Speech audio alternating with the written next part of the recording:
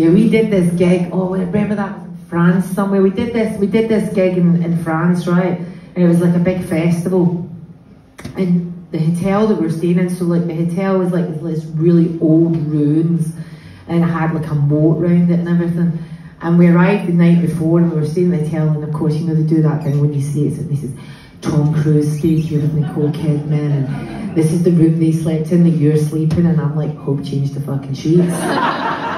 And so they do the whole thing, and we went for dinner, and it's like this, like, you know, it's like, it was probably a bit wasted on us. It was like this amazing food. I mean, the food was, I have to say, it was unbelievable. It was, I ate it. Some of the others, I'll not say which members of the band were about like, do you have any potatoes?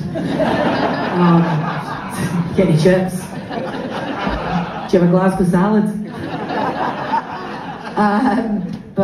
So we went out that night, and we come back out the restaurant part of this hotel, and suddenly there was loads of people dressed up in all this like medieval gear, and there was like a barn thing, you could see through it, and it was literally, they were like spit roasting like pigs and all that, and Tony and Eddie got the fear, because they started getting really paranoid. They're like, I think they're doing fucking secret like human sacrifices back there.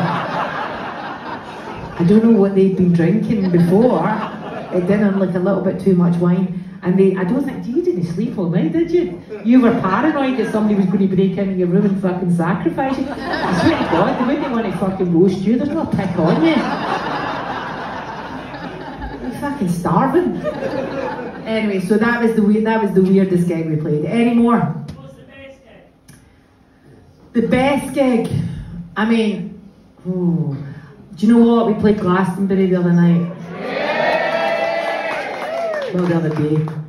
And the last time we played it was 1999, and you know, you're going back as a band, you know, many years later, and it's a young audience, and you're thinking, okay, right, most of these people might be like going, oh, I think I know a couple of Texas songs, maybe one or two or whatever, and you think, well, we'll just play all the hits, which we did, obviously, because we're on a very best of tour. And we thought, right, we'll do that, and we'll sort of, we thought once they hear them, they'll be a bit like, oh yeah, oh my God, that was them, and oh, I know them. But to be honest, we didn't expect the reaction that we got. It was absolutely phenomenal. There was 250,000 people at Glastonbury that weekend.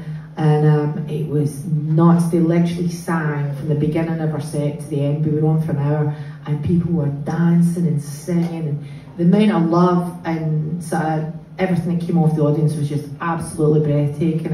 And for us, that was probably one of our best gigs. You know, you get to appreciate so much more keeping around for a long time, so that was probably the best so far.